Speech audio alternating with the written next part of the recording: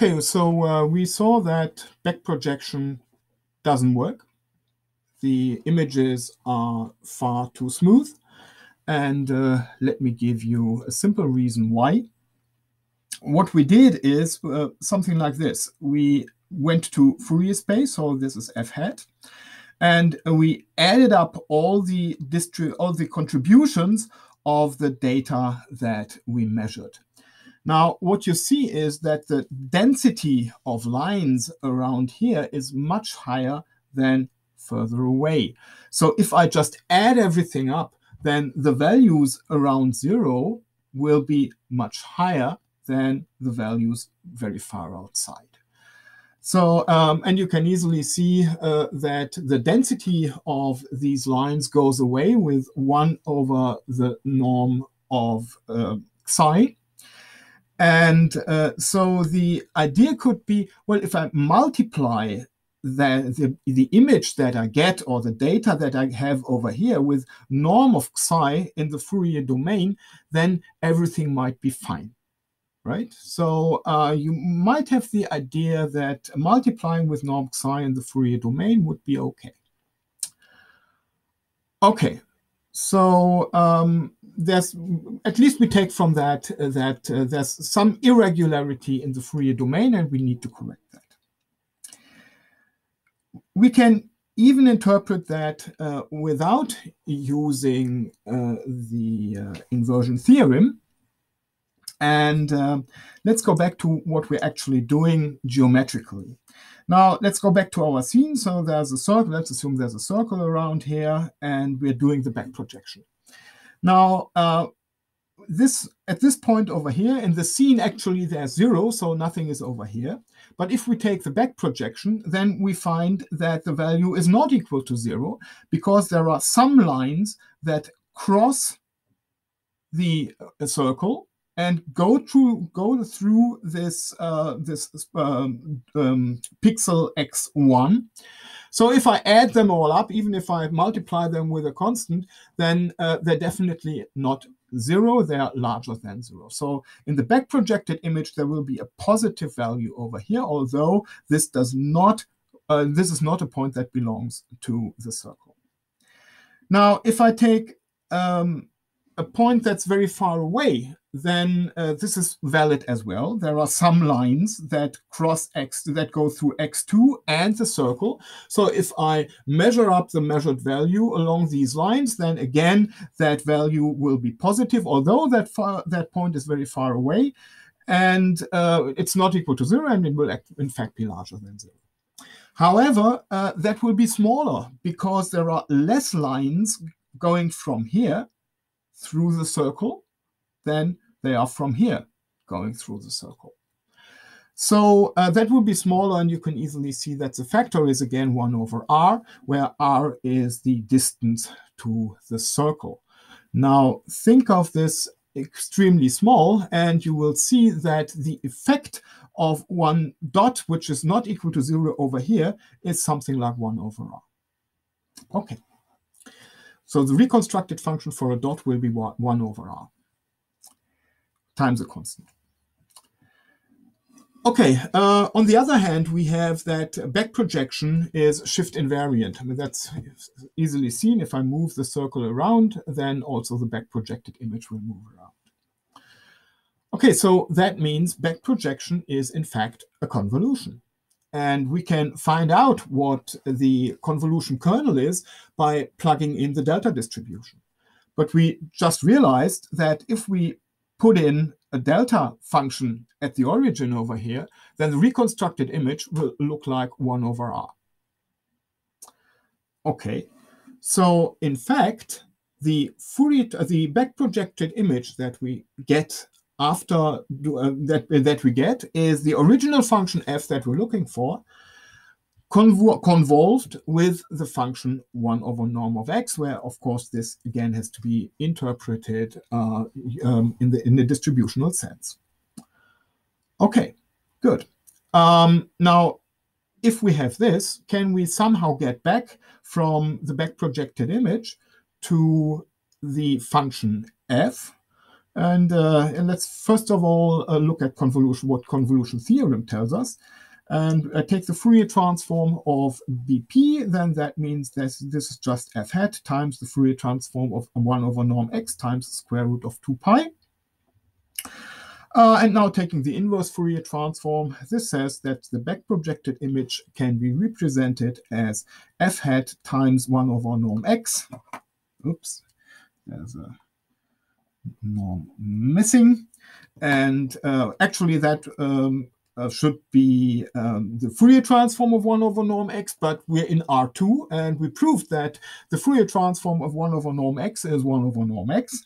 So inverse Fourier transform times square root of 2 pi. Okay, so what we're actually doing when we're computing the back-projected image, we're convolving our original image with 1 over norm x, or we're multiplying the Fourier transform of f with 1 over norm x in the Fourier domain. Okay, so that gives rise to a simple algorithm. And that one is called row-filtered layergram. And this one is really used in some computerized tomography, in some CT devices, special ones. There's another one we'll get to know, but anyway. So we could compute the back projection. Now, this is the back projection, and we compute the Fourier transform of the back projected image. And again, this is now on a rectangular grid, so that will be very fast. We can compute the Fourier transform using, or approximate it using the fast Fourier transform. So that's all very nice. Okay, so we can compute BP hat. Now, this is nothing but f hat times 1 over norm x. Okay, so all we have to do is, if we now multiply that with norm psi, right? So if we multiply that with the norm of psi, then what we have is f hat. Okay, so that's definitely something we can do. We just compute the Fourier transform. We compute, these are some, that gives us the approximation for the Fourier transform on some values psi k.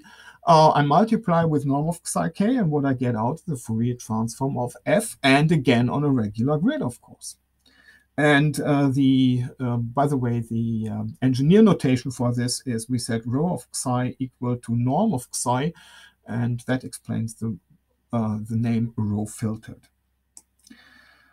Okay, now we have f hat, and all we need to do is compute the inverse Fourier transform of f hat to get f.